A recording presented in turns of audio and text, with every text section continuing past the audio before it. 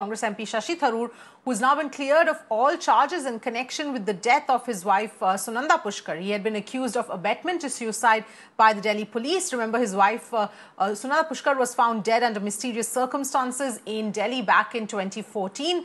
Now, reacting to the order, Shashi Tharoor said that after 7.5 years of torture, the nightmare has finally ended. Meenakshi, if you can take us through the details here, this obviously coming in as big relief to Shashi Tharoor. Well, definitely, I mean, this will be seen as a major shot in the arm for Shashi Tharoor. The court has gone ahead and exonerated Mr. Tharoor of all charges, including that of abetment to suicide. Now, a discharge assumes a lot of import. It is somewhere more significant than even an acquittal, because what a discharge means essentially is this, that the prosecution and the Delhi police in this case failed to submit any material of any substantive value basis which the court could order Mr. Tharoor to undergo the trial process.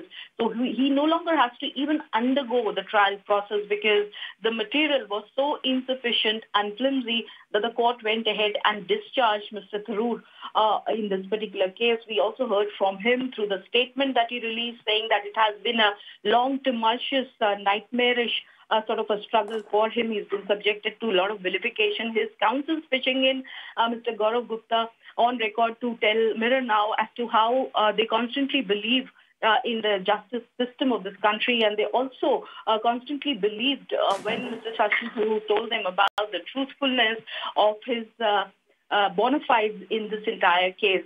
So to cut a long story short, this is an order of great import because this was a highly scrutinized case in the public domain, in media circles, and Mr. Tharoor was subjected to a lot of suspicion and a vilification campaign, as he termed it, as a result of the ongoing probe.